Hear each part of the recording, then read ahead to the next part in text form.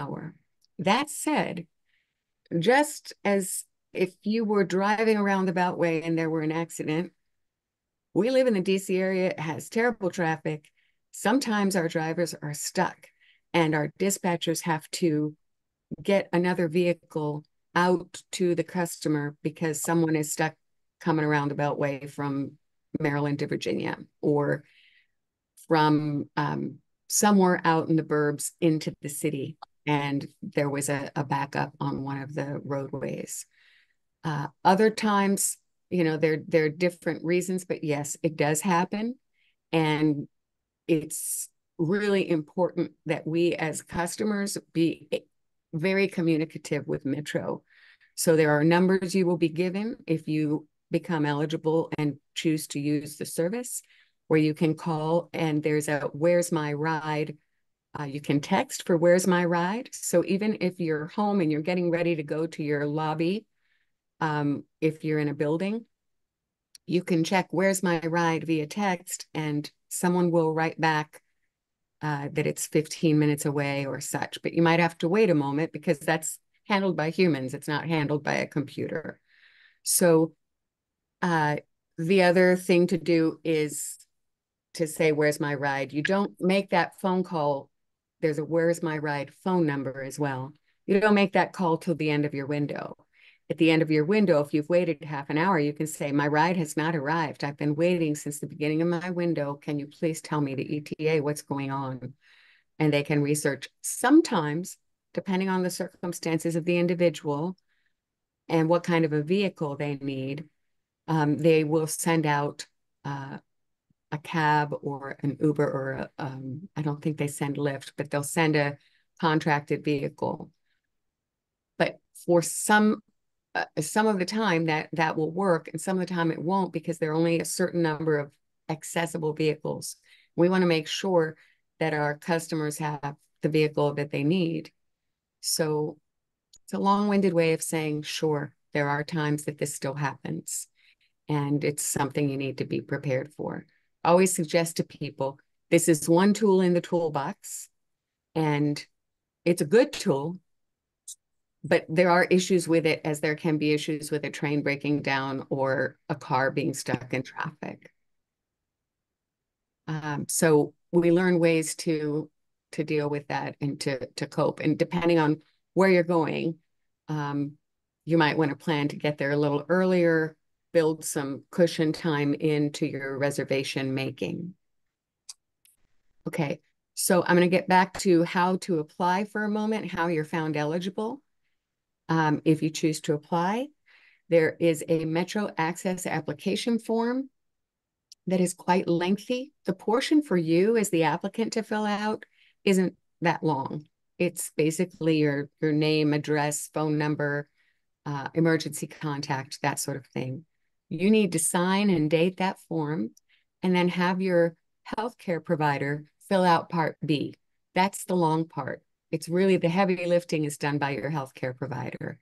So whichever caregiver you're seeing for your particular disabling condition, what's causing you to function or not function in a manner that lets you get to the bus and the train. The folks at Metro want to hear from your doctor. So when I put my application in, I go to an eye specialist, an eye care specialist. Some folks go to their primary care doctor, their internist. Other folks will go to a neurologist, all depending on what the area of your disabling condition is and who you think is best able to fill that form out, to be knowledgeable about how it affects you.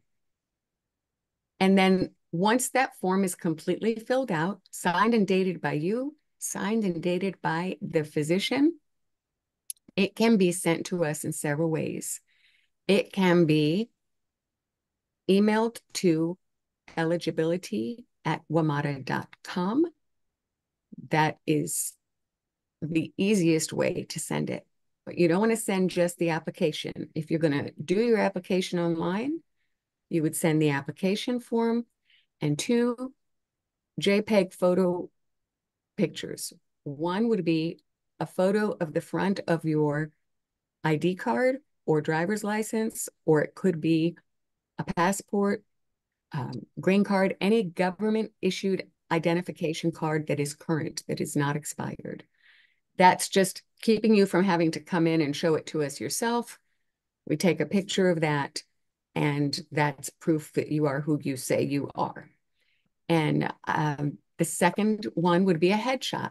Just you can take it of yourself. You can have a friend take one, or if you already have a headshot, just get it to us in a JPEG format. The easiest thing to do is snap these on your phone, attach them to the PDF scanned document of your application. Some people love this process. I'll tell you, it is the most efficient. You have a record, you have a brief little note you'll get at the top of your email that says, receive Transit Accessibility Center. That is the way I highly recommend people apply, and you can always call me. I'm going to give you my number right now. My name is Brigid, Brigid. You can call me with questions or concerns about any of this process on 202-570-2447. I'll say it one more time, 202-570-2447. I know this is a lot to say and a lot to take in. So if you have questions, you can call me. That is my Metro cell phone. Some days I am teaching, I'm out doing travel training, and I won't be able to get back to you until the following day. If you need an immediate answer, go ahead and call the Transit Accessibility Center and choose option number 5. They can also talk you through it. But if you'd like to chat a little bit, I'm here, I'm available. It's part of my job, and I'm happy to talk with you, to speak with you. So that's one way to apply. You can send it to us via email, eligibility@wmata.com, with the form and the 2 photos. Another way to apply, you can hand carry it in to our L'Enfant Plaza office if you so choose. Another way is to fax it, which I recommend is not the best way to do it. I'm not a fan of faxes, but if that's all that your doctor's office is willing to do, then but the problem with that is if the doctor's office faxes it and we need your pictures, it's not a complete application unless we have all 3 items: the pictures and the application. So I mentioned the fax because I'm supposed to mention the fax, but I encourage you not to fax it. You can also send it by mail, and the address is on our website. I'm sorry, my phone is vibrating and I needed to move it away from me. You can mail it to us. The address is on the application, is what I'm trying to say. And that will work as well. But again, you need to get the pictures to us. So I really find if you have an inability to scan it, and I know I have friends younger and friends older than I who don't have scanners, who are not able to do the computer piece, and I get it. But see if a friend or a family member, community member can help you. If not, come on down to the office might be the best way to do it. And if you can't come on down to the office, call me and we'll figure out a way for you to get it to us. It used to be that when folks applied, they automatically came to our office for an interview. And you would see one of my colleagues who would ask you some questions, and they might do a bit of an assessment where you would do some walking. And these assessments are all done by folks who are occupational therapists, and they would make an eligibility determination. The determination is made based upon what you say, based upon what your doctor puts on the paper, and in that case, the assessment. We are not doing a lot of in-person assessments these days. We're trying to make it easier on everyone. Every now and then we get an application where it's just so iffy, but the person really feels strongly they need it. So they will ask you to come in for an in-person assessment. You don't have to pay for that ride. Metro will send a vehicle to you on a day and time that works for you, and they will provide you with the assessment and send you home. No cost to you during the application process at all. So that's it for the application process. And then I can talk more about the program and how it works, but let me check in and if there are any questions or what people would prefer to hear. There are some questions. And Okay. first, I would like to ask, do you have any slides that you could share about the application process? I Or, do. okay, are you I do. comfortable sharing them now, or can you send them to me and I can like get them to people who want them? Or It would be easier to send them to you. I could share them now, but um, if you don't mind, can I send them to you? yeah, Or, that's fine. okay, that would be great. And everyone who wants a copy of it, just tell me in the chat, and I should have your emails from the Zoom. Okay. First question is this type of transport only good for trips to doctors or hospitals, or is it good for other venues as well? Great question. It is good for anywhere you might take a bus or a train. If you want to go to the Kennedy Center, you go to the Kennedy Center. You, okay, anywhere you might take a bus or a train, which implies that a metro bus or metro train goes there. So the reality is you can go anywhere you choose. It can be a friend's house, it can be a Christmas party, it can be your synagogue, it can be anywhere you choose to go. Um, as long as that destination is within our service area. Our service area is determined by being within 3/4 of a mile of a bus stop or a train that's running at that hour. So if you want to go to Bowie to see a friend, that's fine. We serve the Bowie area. But you will call the MetroAccess reservations line to be sure that in that part of Bowie, there is a bus stop 3/4 of a mile from your friend's home where you want to go visit. So it's pretty wide ranging. And we also partner with Fairfax County buses, Montgomery County buses, PG County buses, and we pattern our trips also on the Arlington County and the City of Alexandria, City of Fairfax. All those regional partners, as long as they're partners with us, we will go within 3/4 of a mile of their stop or ours. So yeah, great question. You can go where you would like to go in terms of activity. You can go to dinner, you can go to a play. Um, Okay. yes. And let's see. Does emailing the application and photo replace the visit to WMATA? It is the best way to begin, in my opinion. It most often does replace the visit. Every now and then, as I mentioned earlier, there will be something on the application from the doctor. Every now and then, a doctor will fill out an application saying the person doesn't need this. But by virtue of the fact that you're applying for the service, our thinking is you believe you need it. So in that kind of an example, you might get a call from one of my colleagues saying, we'd really love for you to come in. They might chat with you on the phone. They might have you come in for an assessment.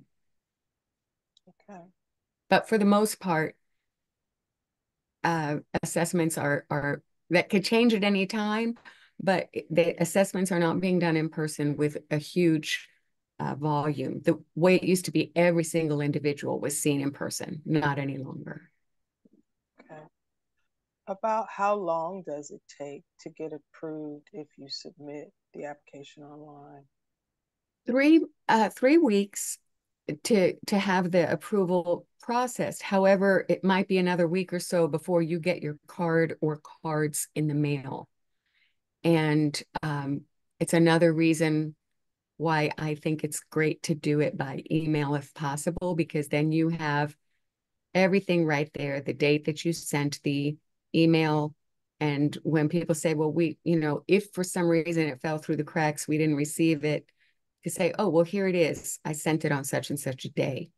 So we can expedite getting that corrected and into the system.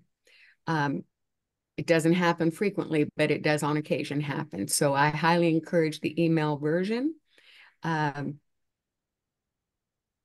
and it takes about 3 weeks, but realistically, another week on top of that to get it through. They have to make the cards, process the cards, and then out in the mail. Are there any other questions at this time before she continues? All right, we're up Okay, to date. continue. Okay, so one of the things that I did not yet talk about is that there are certain um, levels of conditions. The conditions, that word bothers me because it sounds like under this, under that. I don't like the word, but it's the word we use, so I'm going to explain it to you. You could be found fully eligible or conditionally eligible. Fully eligible individuals, and this will be determined um, in the process. Someone who's found fully eligible, you've applied based on what we see from you and your physician. Absolutely, you're eligible. In fact, you are fully eligible because at this point, it's impossible for you to get to a metro bus or a metro train. Um, and we agree. So that's a 5-year eligibility. Oftentimes, these are folks who they're just having a difficult time mobilizing. So they may be using a wheelchair and so new at it that they haven't yet learned how to get comfortable with that wheelchair to get to a bus stop or get on a train. Um, Whereas someone who's found conditionally eligible will need to recertify in 3 years instead of 5 years. Um, and what is determined is that they have, under some conditions, the ability to take a bus or a train. That is left up to the customer, to the applicant, to the individual who's using the service to decide, based on where I'm going today, do I feel safe to get to the bus that I need to get to or to get to the train that I need to get to?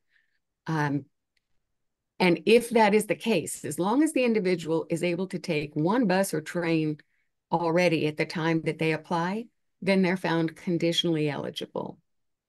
And they will receive 2 cards in the mail instead of one. A fully eligible person will get a card.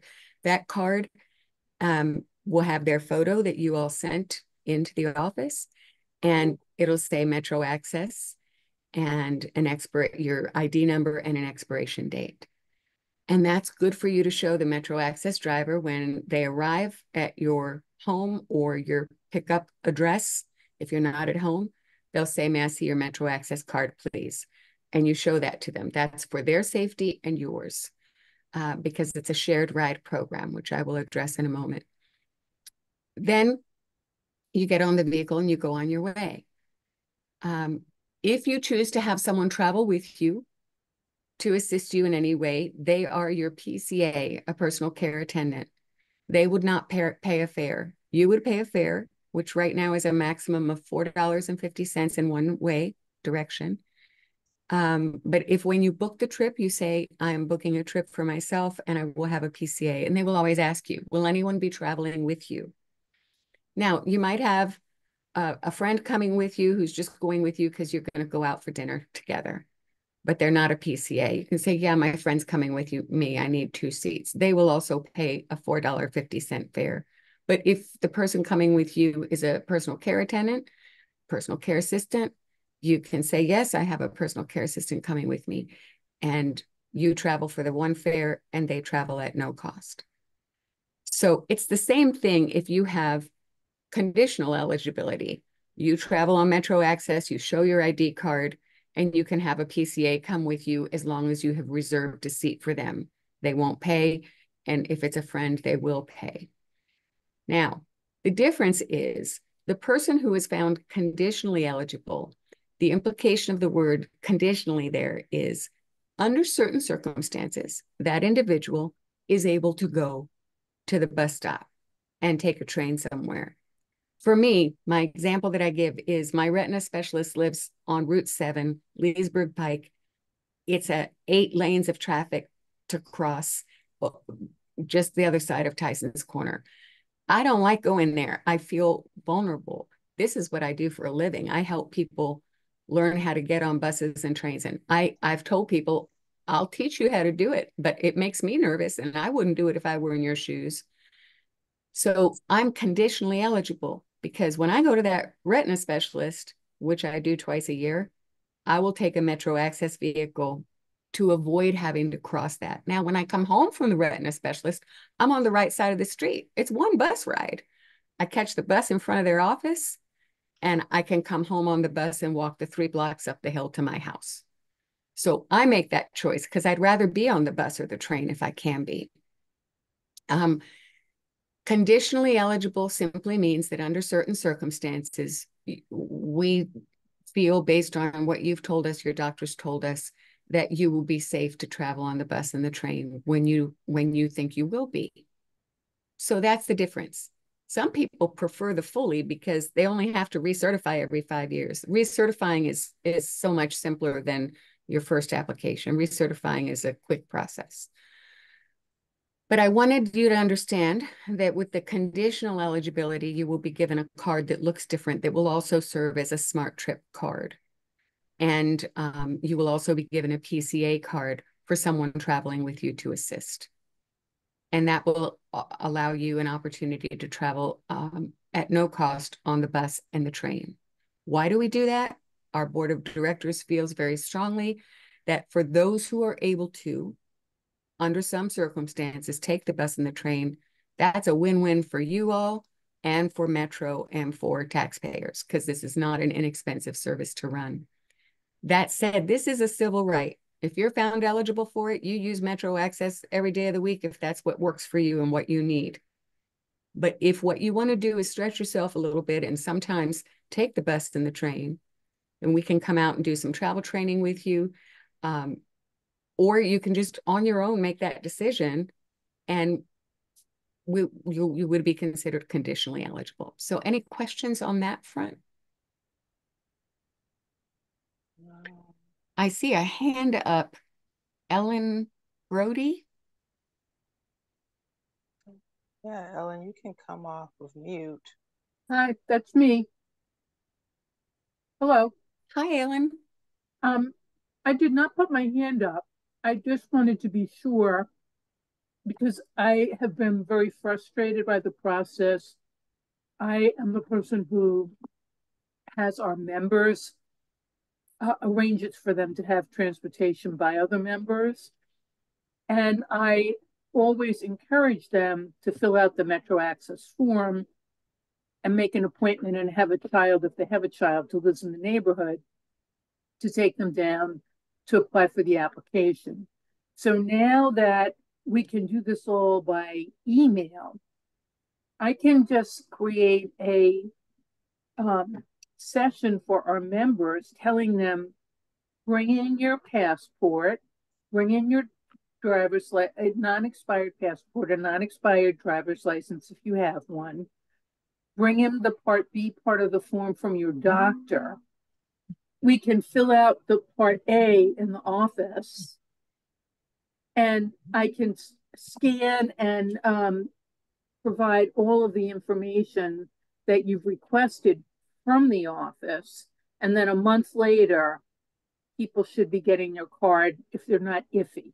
Is that true? Have I Yes, assimilated all of this data you've summed it correctly? up beautifully. Yes, there is no Okay. need for folks to go in person to the office unless they would like to. And some people really prefer to do things in person, but Mhm. I think it's much more efficient to do it as we've discussed, and your synopsis is perfect.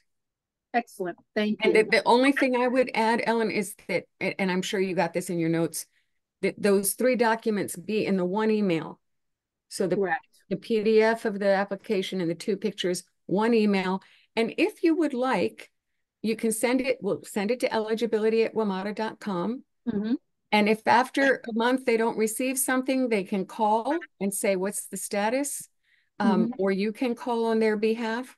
But if you would like to, you could put the applications to them. But since you're dealing with large numbers, if you would like to put a CC to my email, you could Great.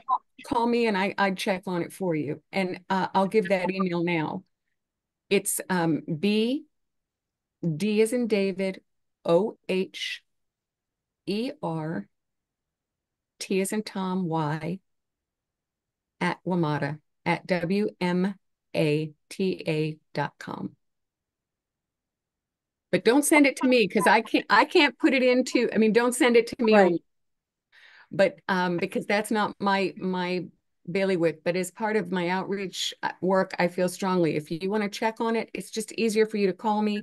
I can check that and leave them to do the very important work of getting the things processed. Okay. And will it bollocks up the works if I send the application for the member from my email and um, copy them on the WMATA uh, 2 part of the email so that they will have a copy of everything that I have submitted?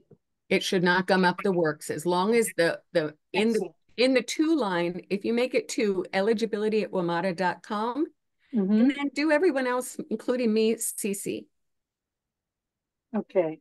And that way it's not confused. It's going to eligibility at wamata.com and it's an application. Great. You don't have to do a big long letter. No attachments other than the ones we've discussed. Just Beautiful. say, here's a new application on behalf of the person's name. Mm-hmm. That's it. Great. Thank you. Thank you for asking. I ask a quick question? Absolutely. Forgive me if you mentioned this and I missed it, but what are the or are there income restriction limits for Metro Access? None whatsoever. Oh, This is not in any way a needs-based program, and it is solely it's a civil rights program is what it is for those who need it. So no, income has nothing to do with it. That said, once the person, if you're living in the District of Columbia and you have applied for Metro Access and been approved for Metro Access, within a month, your name is it's automatically forwarded by folks in my office to DC Gov. And there's a program within DC, another transit option called Transport DC. And that is a same day service. I believe they offer, if you Googled it, it's not my program, but if you Googled it, they would tell you how many trips they offer. I think it's 5, which means 10 round trips per month. And it's a $7 flat rate, and they will send a cab um, to folks who are Metro Access card holders whose names have been forwarded to Transport DC. So that is very helpful for folks who need same day transport because we cannot do same day service. but I know that that program has a pretty strict income limit. Yeah. Well, but not if you're a Metro Access customer. So If the you have, Metro Access sort of overrides yes, the I mean, income you can limit? double check with them. My understanding is I know people in the Oh, district great. who are, working for the federal government and have any levels of incomes who will occasionally use Transport DC. And it is a strictly income based, I believe, in other aspects. But if you're a Metro Access card holder, my understanding has been historically, and you can double check with them, but if you're a Metro Access card holder, there aren't. Same here in Fairfax County, there's a subsidized cab program and a Lyft program that will allow folks it's income based until you're a Metro Access card holder. If you hold a Metro, the idea being we do not want people with disabilities or seniors, those of us who are getting older, as Cassandra is helping me with my language, feel that we can't get out and go where we need to go and do it as efficiently as someone else. There's still little glitches, efficiency is not all it's cracked up to be sometimes, or what we would wish it to be. But we want people to be able to get out, and all the jurisdictions do. We want people to be out and about, living their lives, getting where they can go. Yeah.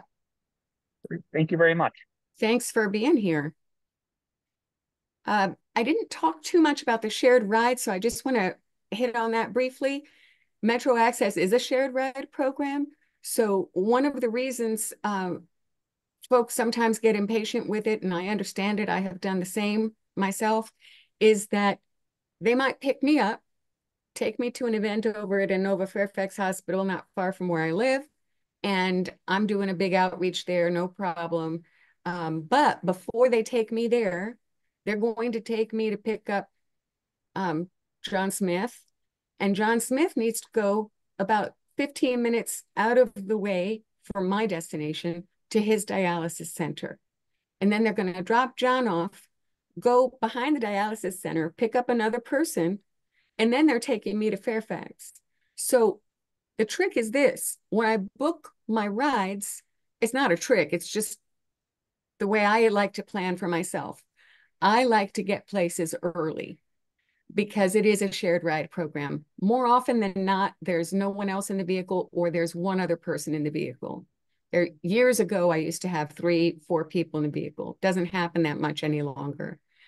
I like to plan to get places early, which means I don't book a doctor's appointment for 8 in the morning. I do not want to be outside a building that's not yet open. So I'll take a book to read, I'll take my phone and listen to podcasts or the radio, but I do not like to get somewhere so early that I can't get into the building. So when and if folks become MetroAccess cardholders eligible for MetroAccess, think about how you want to book your trips so that you get, especially if it's doctor's appointments, you can base it based on an appointment time or based on a pickup time. If you need to be somewhere by a certain time, base it on an appointment time. You're going to a party, it's not so important when you get there necessarily. So, and as I said, the shared ride is very much in effect, but it's typically a low number. You might have one other person, occasionally more, but very rarely these days. Do we have any other questions for Bridget here? Is there any more information you'd like to share, Bridget? I think I've covered it all. I guess what I'd like to end with is a positive note about the program, in that it exists. And what a gift. When Metro was first built, Metro Rail was first built, it was inaccessible. And a group of individuals with disabilities are my heroes. They chained their wheelchairs together. They blocked entrances. They were in front of the Department of Justice, in front of the Supreme Court. They advocated like crazy on behalf of those of us who are here now. And they sued Metro. Metro was not able to open until they retrofitted every station with elevators. That's why our elevators, especially in the district proper, in the older stations, are in such wackadoo places, because they were retrofitted, but they were fitted. And God bless those people. Our system is the most accessible system in the country. And I feel incredibly blessed. For 3 years, I was in a wheelchair, and I was so nervous at first. But once I got the lay of the land with the wheelchair, and I use a long white cane, I was able to travel through the system safely because those existed. And even then, in the wheelchair days, I sometimes took MetroAccess. I sometimes took Metro Rail and Metro Bus. Our buses are all accessible. And we are here as travel trainers to help folks who would like to expand their independence beyond MetroAccess if and when folks become eligible. I know it's a pain in the neck getting the applications in. It's that way for, it seems to me, every kind of program out there in the world. The one I'll end with is the Kennedy Center's reduced fare tickets for people with disabilities and special needs. That program, man, you send them a letter, you're in like Flynn, and you never recertify. So if you're theater lovers, art lovers, reach out to the Kennedy Center. But I feel really proud to work at Metro. I'm proud of our accessibility. Bear with us on getting paperwork in. You have my number. I'm going to give it to you one last time. My direct number is 202-570-2447. And Cassandra had put the office number in the chat earlier. And please don't hesitate to reach out. We are here to help you get where you need to go. And I thank you for your questions and in advance for your patience with us. Enjoy this beautiful low humidity couple of days. Everyone, we want to thank Bridget for this excellent presentation. And I want to apologize ahead of time because the first 20 minutes was not recorded. I apologize. Oh, listen, not to worry. I'm going to send you those slides. As I mentioned, I don't typically present with slides because I'm better off the cuff, but I'm going to just make sure they're all I's are dotted, T's are crossed, and I'll send those out so you can share them with this group. Thank you so much. Thank you all. In the chat, you'll also see a survey. If you could be so gracious as to complete the survey for us, we'd appreciate that. I'll stay on a little bit longer so that people can find the survey in the chat. It should be one of the last three things in the chat to give us feedback about this presentation. All right. Take care, everyone. Thanks Thank a lot. Bye-bye.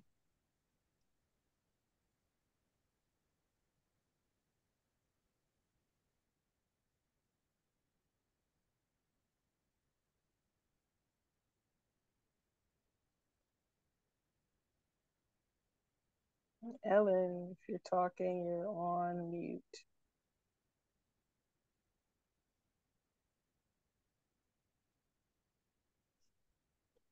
I still can't hear you. You're on mute, Ellen. There you Hello. go. Hi. Hi, how are you? I'm good. How are you? Good. I thought I left the call, so I'm kind of surprised that I'm not. I'm still here. Okay. I didn't know. Well, I did submit my how many rides we gave to our members form Okay. today. Okay. So that's done. Thank you. And this was wonderful, Cassandra. This was so good. helpful because I always feel badly because every month I'm writing on that survey. You know, when it asks, what did you do? It's like, well, I always tell the members, fill out the form and make an appointment to go to Metro.